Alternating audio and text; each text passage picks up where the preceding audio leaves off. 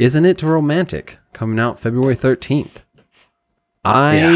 Okay, so this is one that Millennium Mouse posted in the Discord. He's not excited about it. He thinks it's going to be the equivalent to I Feel Pretty, which was terrible. I am kind of excited for this. I watch it and I get the vibe of Cabin in the Woods. I don't know if you've ever saw Cabin in the Woods, but it's a satirical. I love Cabin in the Woods. It's so good. This feels like they're trying to do that, where they're taking all the tropes, everything that's bad about romantic comedies, and playing with it. And it does have the potential of being really bad. I'll give you that.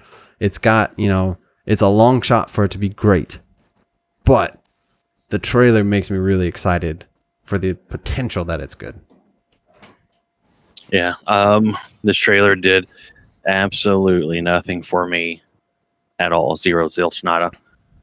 Because it's a movie that is a romantic comedy that is making fun of romantic comedy. Yeah. Kind of like a Hitch almost. Ultimately at the end of the movie,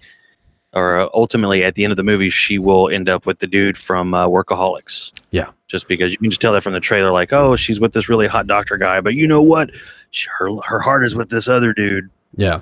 Yeah, I get that too. Like, if that's the ending, then it's going to be disappointing. If it turns into a generic romantic comedy in itself, then it'll be a disappointment.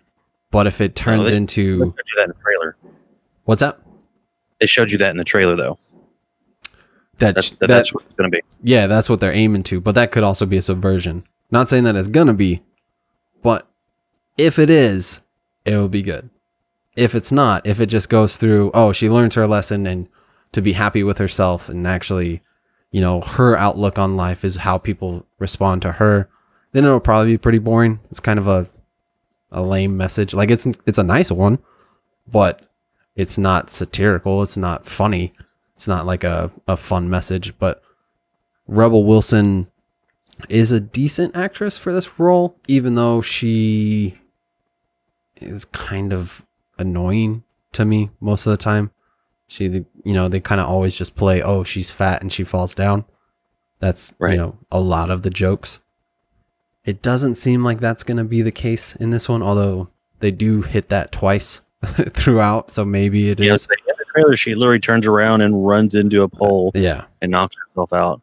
But I feel like she and, was it Melissa McCarthy, are kind of interchangeable actresses for these positions in movies right now. Yeah, well, it just depends on if you need an accent or not. If you want an American accent, do you want the American version or the Australian version? It's kind of how it works. But I don't know. I have hope that it'll be good. It's definitely the underdog.